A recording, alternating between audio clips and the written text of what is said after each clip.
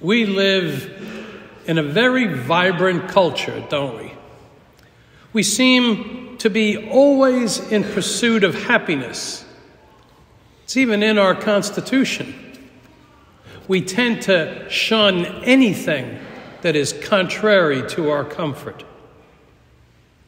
We even think of death itself as an obscenity, hidden by cascades of flowers, relegated to some remote cemetery on the edge of town. Even sin is denied, camouflaged, psychoanalyzed, repressed, rarely confessed. We really don't sin. We just make some mistakes in judgment. Lent is the time to look at and reflect on these temptations, these sins, their consequences. It is a time that reminds us of the human journey of failure and redemption. Like Adam and Eve and Jesus, we all face temptations. Originally, Lent was a season when only those who were about to be baptized repented of their sins and sought to know Jesus more intimately. It was only later that it became the Lent that we know for all the baptized to do the same thing. So we are challenged yearly to die to sin so that we may rise again to a new life with Jesus at his resurrection. Since the church begins the season with a reflection on the origin of sin among us, the main themes in all of today's reading are about temptation, sin, and guilt, and thank God, forgiveness. In our gospel passage today, we hear how Jesus himself was tempted by Satan almost immediately after he got baptized by his cousin John at the River Jordan, at the very beginning of his ministry. In this quite well-known story, Jesus goes through a period of hard 40 days of fasting and very strenuous spiritual exercise alone in the wilderness, in the desert. That's where Satan comes to him.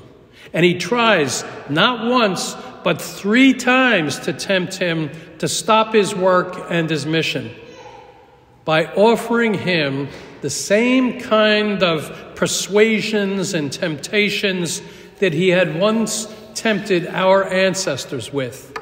Because Satan tempted Adam and Eve with that allure of knowledge and greatness, so that by eating of the tree of knowledge, they would become equal to God, tempting them with glory and power and knowledge, moving them to choose to walk with their own rebellious path instead of trusting in the Lord.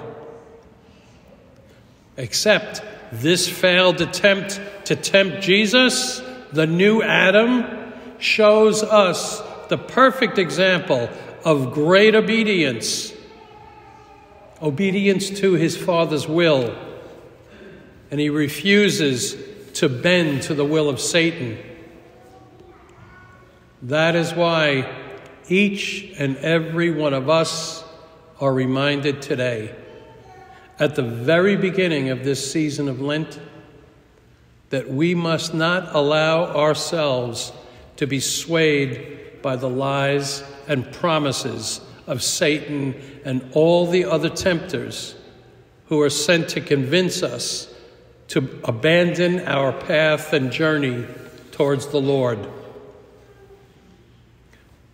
We have to not allow ourselves to be twisted and corrupted by our own greatest tempter, our own pride, our ego, arrogance, desires, greed, jealousy, all those things that we encounter as serious obstacles in our journey of faith, right along with our brother Jesus.